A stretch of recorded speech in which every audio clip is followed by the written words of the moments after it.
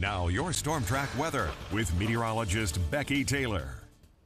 Well, welcome back. We've got quite a bit of sunshine on the way today again. Right now we're under those mostly clear skies. Just a few clouds passing through though. We are going to continue to see those dry conditions lingering for a while now that our high pressure is building in. So winds are fairly light this morning out of the north and northeast, about 5 miles per hour. And we'll continue to see those shifting and then eventually making their way towards the south for tomorrow. So our future winds this morning, they're out of the north and east around 5 or so miles an hour, shifting to the east this afternoon, staying pretty light though. So this is going to be a very pleasant afternoon for us, I think. But by the time we get to tonight and into tomorrow morning, winds start to shift to the south and east and then start to pick up through the afternoon. So we could have some wind gusts tomorrow, potentially on the order of 15 to 20 miles an hour.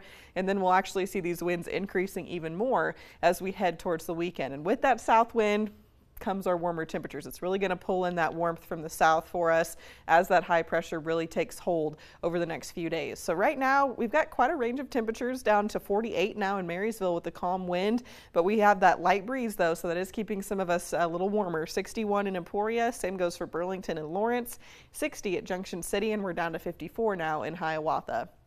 This afternoon, we should all warm up at least to near 80, maybe even into the middle 80s for some of us. So we're still above average, but not as warm as we're going to be when that south wind kicks in. So tonight, dropping back to the low 60s.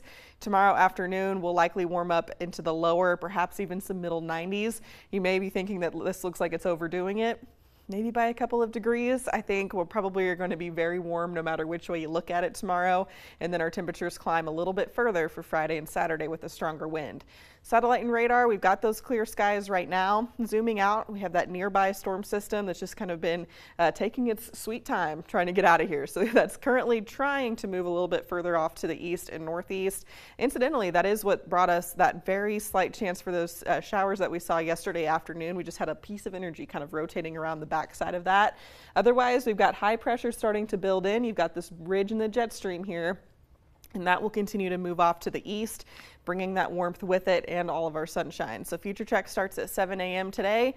Mostly sunny skies. We'll stay clear tonight. And we've got more sunshine, quiet conditions heading our way for Thursday and beyond as well. And there are some indications that even though we are seeing a slight chance for some showers by the middle part of next week, we may still be on the warmer side of things. So well above average for this time of the year, especially considering our average high is 77. We'll likely be in the low to mid 90s straight through the first half of the weekend with that strong south wind. Winds back off just a little bit for Sunday and Monday, hopefully keeping temperatures in check just a little for us. And then we're looking at that slight chance for rain coming back into the picture with the storm system Tuesday night and into Wednesday. It is going to be a warm one, so take it easy out there the end of this week and into the weekend. We'll be right back after this break.